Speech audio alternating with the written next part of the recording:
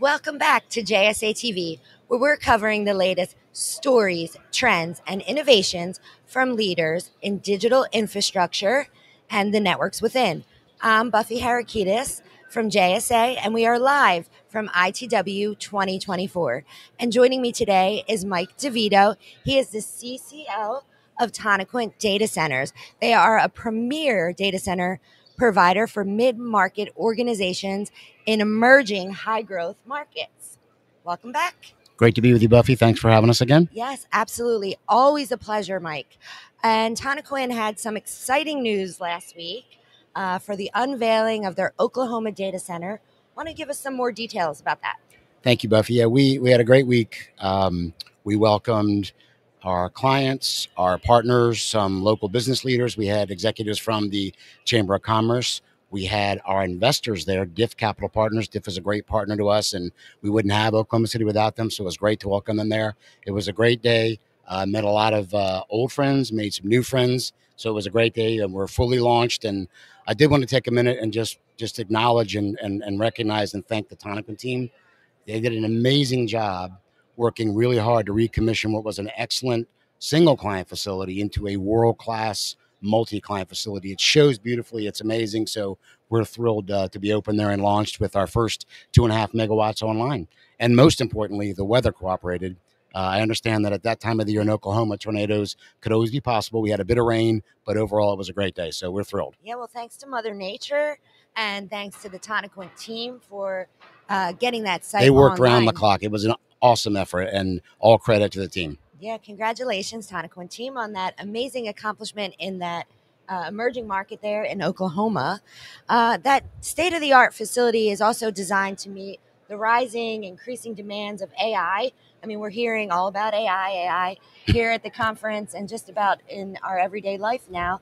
So why don't you tell us a little bit more about what that means for customers? Yeah, thanks. But in general, that facility gives us a significant level of optionality that we didn't previously have. Mm-hmm. Our facilities in Boise, Idaho, and St. George are excellent facilities, but Oklahoma City brings us optionality principally in two forms. One is, as you point out, to support higher density workloads, be it AI, HPC, or what have you. It's a water-cooled facility. We have distribution on the data center floor up to the chip, if needed, right? So that gives us an option that we didn't previously have for those higher density workloads. So that's great. We're thrilled about that. But in addition to that, the sheer size of it, up to 16 megawatts, depending on how we configure it, gives our clients optionality for, let's say, workloads that are just we didn't have today, right? So we give the bigger space, bigger bite-sized chunks that we just didn't have before. So that's an option we didn't previously have. We're thrilled to have that in Oklahoma City. So if you think about, workloads and putting them together in data center floor, that's what we have now. Yeah, it sounds like a very scalable, agile facility there. It is. We want to offer our clients, basically everything that we have, and that gives us some other options we didn't have before. Exciting. And I think we have some more exciting news in the Boise market. So why don't you tell us a little bit more about some of the opportunities that you have in Boise? Yeah, we do. And why don't you think about Oklahoma City? It'll be our blueprint going forward for anything that we pull out of the ground, any greenfield opportunity, because our clients are telling us that config, that model is interesting to them.